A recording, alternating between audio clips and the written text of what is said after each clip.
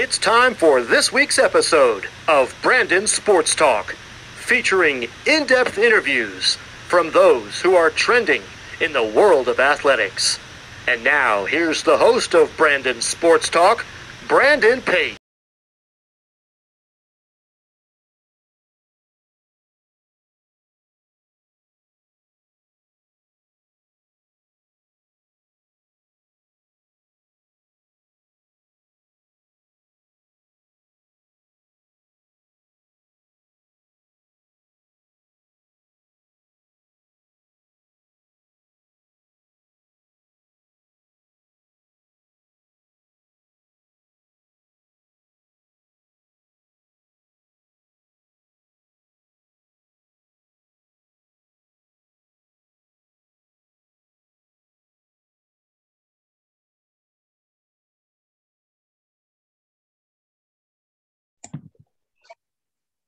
Welcome back to Brandon Sports Talk. In today's episode, I have the privilege to interview UT Martin's head rifling coach, MJ Vowell. How are you doing today?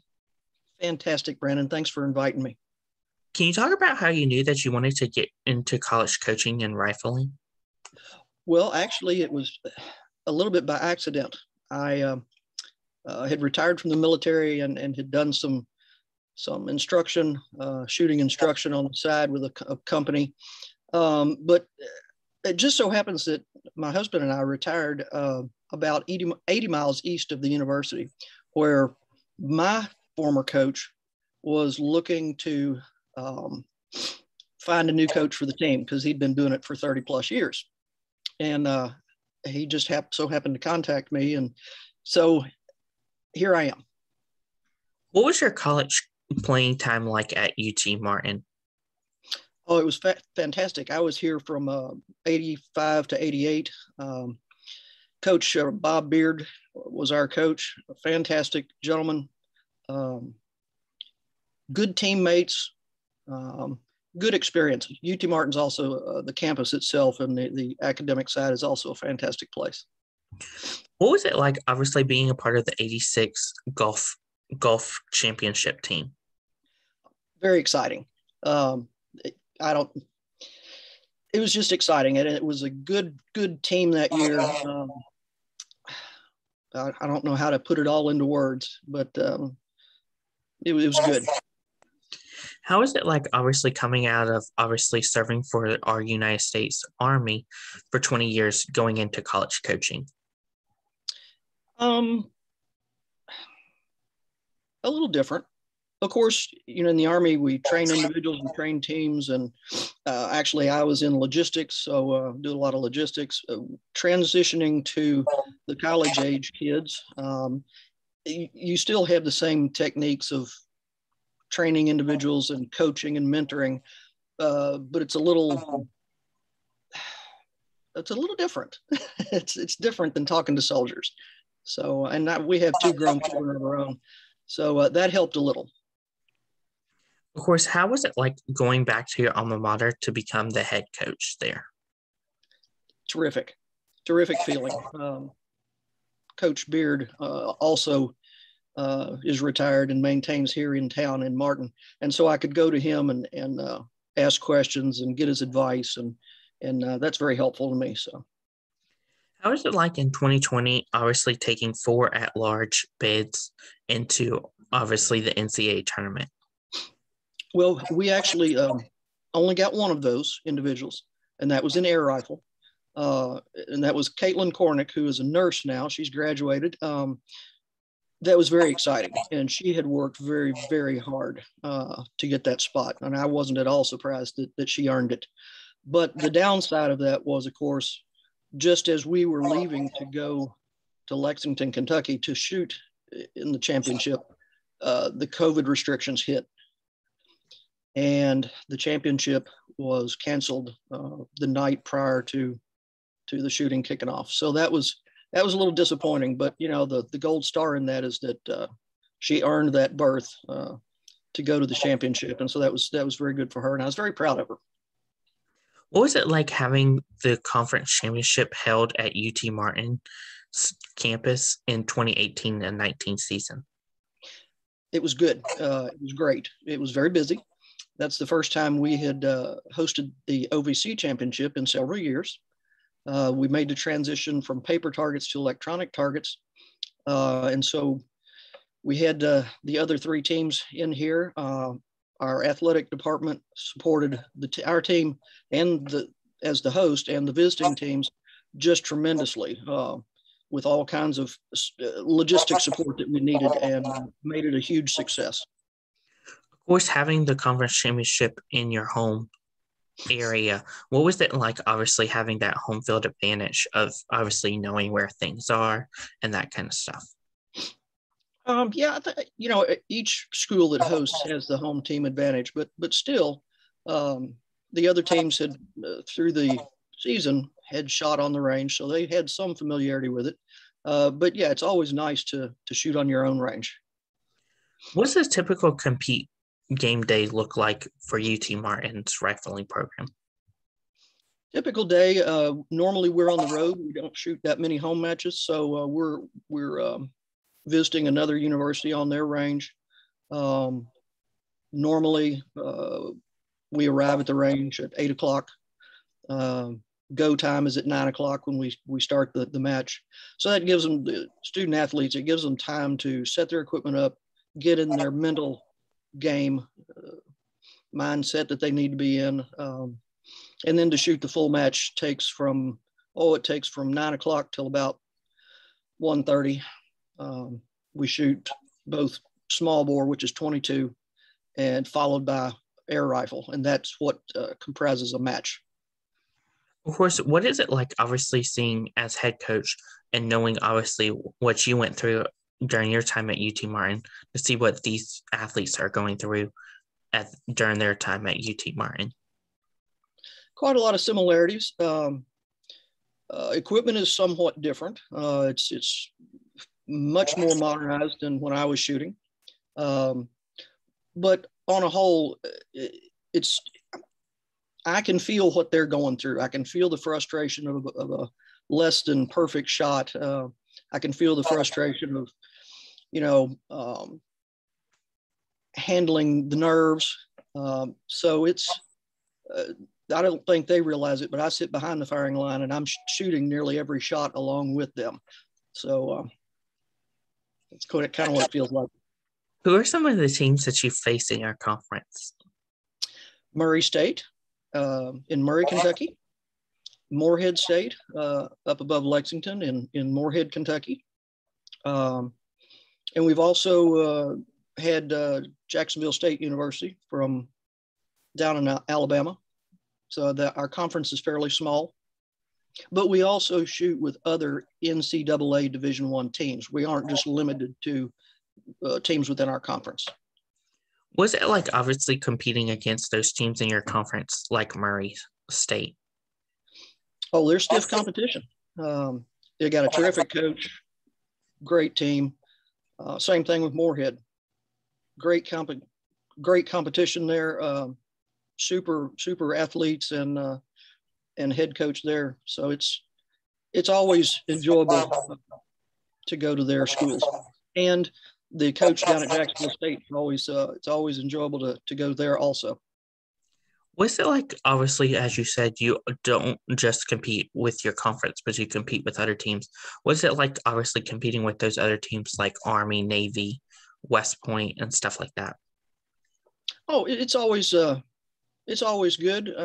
Mostly we stay a little more towards the southeast simply because of logistics of travel and the cost of travel and et cetera.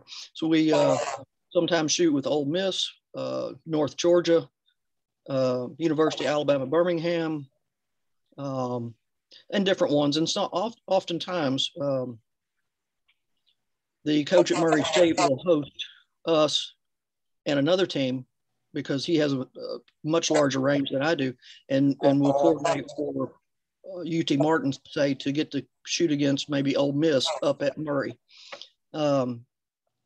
And reasons for that is it helps out the traveling team, which is Ole Miss. They get to shoot against Murray on one day, say Saturday, and then we come up on Sunday. And so that gets them two matches in on one traveling weekend. So we do a lot of that. Was it like obviously competing against Ole Miss in the SEC? Well, we don't. They're in a different conference than us. So, I mean, we may have matches during the year, but we don't compete in their championship. Was it like competing against an SEC team like Ole Miss? They're very good. It's challenging. Great coach. Enjoy getting to see her and catch up with her. But it's good for our team. Stiff competition makes our kids work a little harder. What does the recruitment process look like for prospective student athletes looking to go into college rifling? It's actually pretty easy on me as the coach. I don't have to do a lot of recruiting trips. I get quite a number of emails throughout the year from high school shooters asking about my program here or our program, and giving me some updates on their scores and what they want to study at school and things like that. So we'll start out with emails, and then perhaps we'll have a Zoom meeting. And I always encourage the student athlete to come visit the campus on the academic visits, so that they can come see the campus also before we get down to any specific talks, because I would prefer that they are happy with the school and what the campus looks like and what it offers on the academic side of the house. And that gives me a chance to meet the high school student athlete and their parent or parents. And then they keep me updated on their progress, how they're shooting, the matches that they're shooting, what they're shooting. And then I narrow down the field of these prospects that I'm talking to and give offers to a few.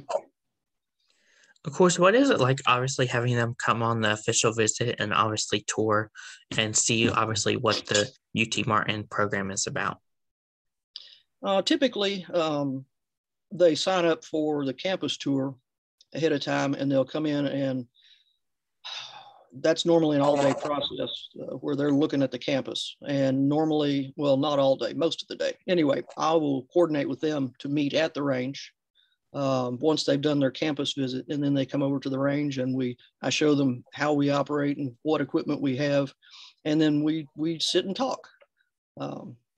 So that's basically what the visit's like. What is it like to see those prospective student athletes obviously see how much you have on the range and obviously make sure they feel at home? Well, I talk straight to them. I tell them how we operate and what's expected, and that their academics come first, although I want them to be the best they can be as a shooter, and for the team to be the best it can be. But the first priority is academics. Can you talk about, of course, the culture that you've helped build upon, obviously, as an alumni and now as a coach? Well,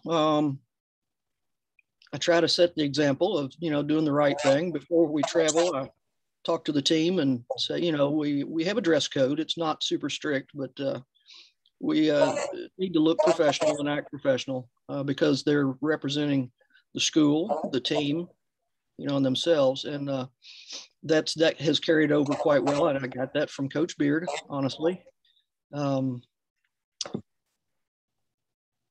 about it. What advice would you give prospective student athletes looking to go into college rifling? To actively work in their club or their high school team. Don't wait till the last minute to reach out to the Division I college coaches, as many of them do. But don't wait till the last minute.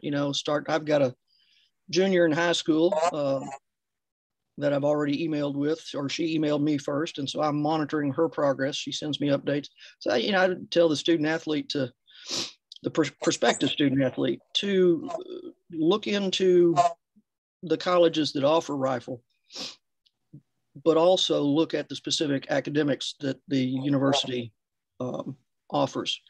It's those two things have to be in alignment. If you don't want to study, or if you want to study a particular subject, then pick out those rifle colleges that have that subject, because academics is important. That's why they're here. Of course, what advice would give future college coaches looking to go into college rifling? Future coaches, I'm not sure I'm qualified to answer that. It's something that you've got to want to do, that you want to help these young people along, not just in coaching them in rifle, but in, life lessons and things of that nature, so that they grow and mature while they're here. And it's quite different to see them when they come in as freshmen and when they leave as a senior. There's quite a transition there. It's good to watch. That's great advice. Where can my listeners find you at on social media, along with the UT Martin rifling program at? Oh, goodness. I did not pull it up. We are on Facebook, Twitter, and Instagram. Facebook, I can't remember off the top of my head, and I don't have it laying in front of me. Can I get that back to you? Yes. Okay. Thank you again, Coach MJ Vowell, for your interview, and best of luck in your future. Thank you. It was my pleasure. I appreciate it. You can find Brandon Sports Talk on Facebook at Brandon Sports Talk, Instagram at Brandon Sports Talk, Twitter at Talk_Brandon, and you can find me on YouTube at Brandon Sports Talk. Don't forget to like, comment, and subscribe. Thank you again, Thank you again, MJ Vowell, for your interview, and best of luck in your future at UT Martin. Thanks, Brandon. You've been watching Brandon Sports Talk. Please feel free to like, share, and subscribe to Brandon Sports Talk on social media and on YouTube.